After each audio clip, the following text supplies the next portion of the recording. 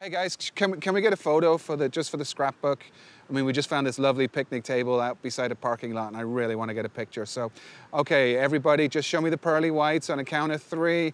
1, 2, 3. Brian, you blinked. Come on, guys, it's not that hard. You ready?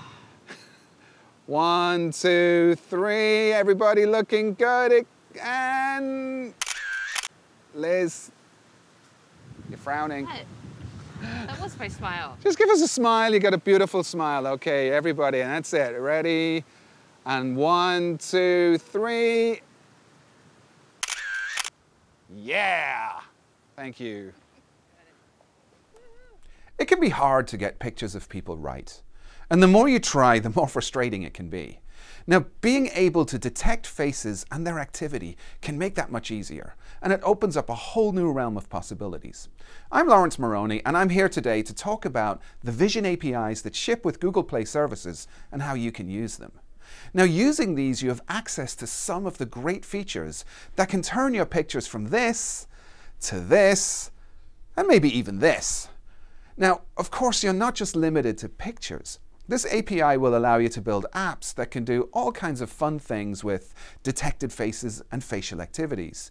Think about the things that this could do for your app.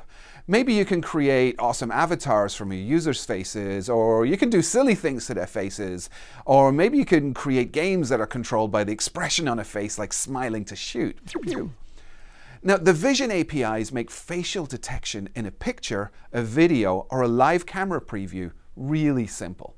But one thing to note is that it's facial detection and not facial recognition. The APIs will detect the areas in the image where there are faces, but not who those faces belong to. You might see some familiar faces here. And the app has no idea who they are. How many can you recognize? I can tell you it's a lot more than the API. Now, one thing is that it's really good at detecting human faces, so sorry, Bucky, no hat for you.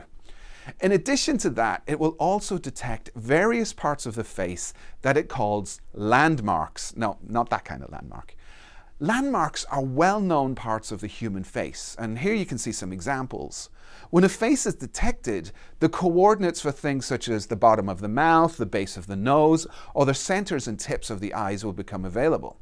So, for example, if I wanted to give this nice lady a moustache, it would be easy to plot the center of the tash using the edges of her mouth, the base of her nose, and her lips. Something like this. Yep, that's tash-tastic. Now, beyond just seeing the landmarks on the face, the vision APIs can also detect activity on the face.